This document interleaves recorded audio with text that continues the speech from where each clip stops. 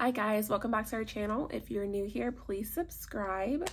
Today's video, we're going to be talking about balance transfers and how it could help you pay off your debt. So let's talk about it. So as we've said on our channel before, we had about $5,000 of credit card debt. Of that $5,000, we did not pay interest on any of that.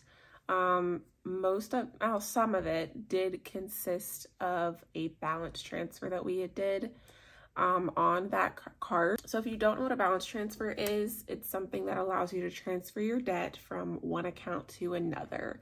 It doesn't necessarily have to be from credit card to credit card. You can also transfer debt like loans, student loans, personal loans, anything that you want to pay off. So the benefit is that you are taking advantage of a lower interest rate. Typically it's 0%.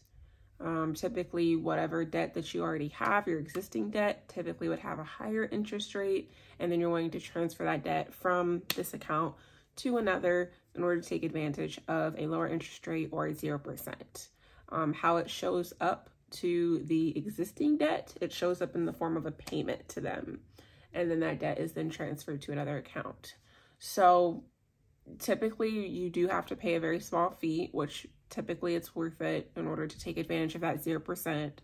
A lot of different places, typically newer credit cards will have like a 3% fee or something of that nature, and then you get the 0%. The kicker is that you definitely want to make sure that you get that full balance paid off by the time that 0% expires, because there are some cards out there that might end up backdating the interest and making you pay the interest on the full balance that you originally had transferred.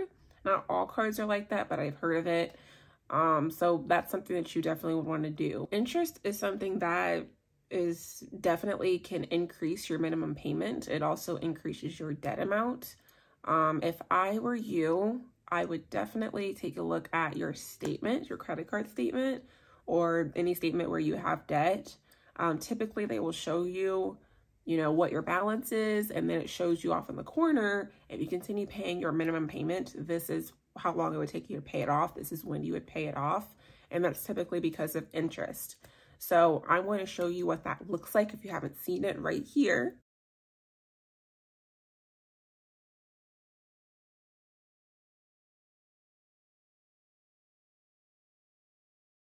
And then I'll also show you what the balance transfer typically will look like on your statement. If you do end up transferring one, like I said, we took advantage of it a long time ago. And so this is what it can look like. If you're someone who has a lot of credit card debt, and I would say anywhere from $5,000 on up, I definitely suggest taking advantage of a 0% balance transfer credit card. I don't really suggest, opening up a new card for the purpose of anything besides that, just because I know that if you've gotten that credit card debt before, you probably could do it again. So there's tons of cards out there.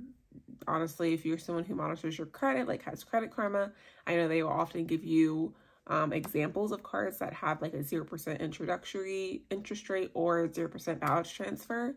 I would take a look at that in order to see which one might be best for you, but that's something that I would definitely suggest. If you're someone who carries a balance every month on your credit card, I would just take a look at your last month's statement on the line where it tells you how much interest you paid on that month alone. Think about what you could have done with that money instead of giving it back to the bank just for nothing, basically just for interest charges.